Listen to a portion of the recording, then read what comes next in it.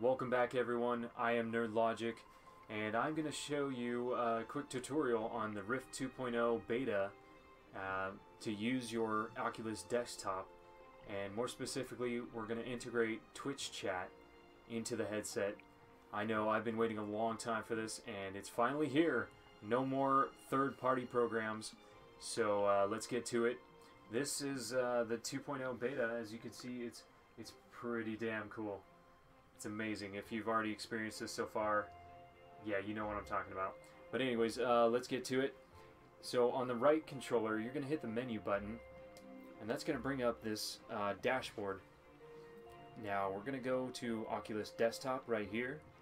We're going to click on it, and since I have a dual monitor setup, well, I have everything set up to monitor 2. You're going to want to choose whichever one you have it on.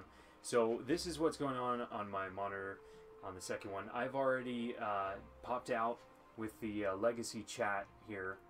I'm sure you can find that out.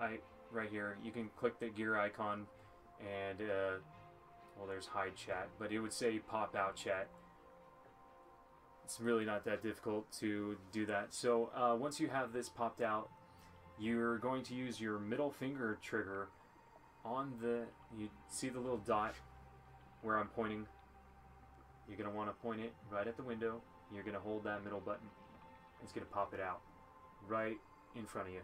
And while you're still holding this, you have these directional arrows. You can either shoot it out further, you can make it closer, and you can resize it. You can make it real tiny, or you can make it super large. Whatever your preference is okay. So, sorry, my hands are a bit shaky today. So now you're going to want to hit this pin button right here.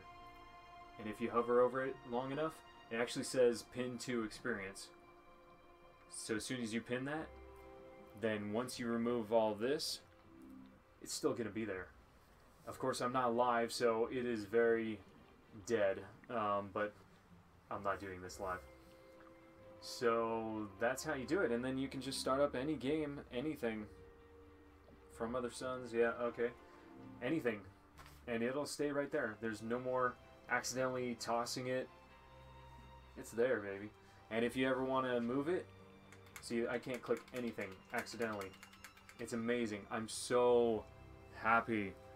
And so this goes for anything. I mean, if you're, I stream on Twitch.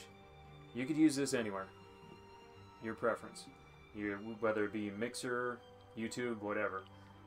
And if you want to be able to unpin that or otherwise move it, you just hit the menu button on your right stick again, your right controller rather, and then you can just move it around.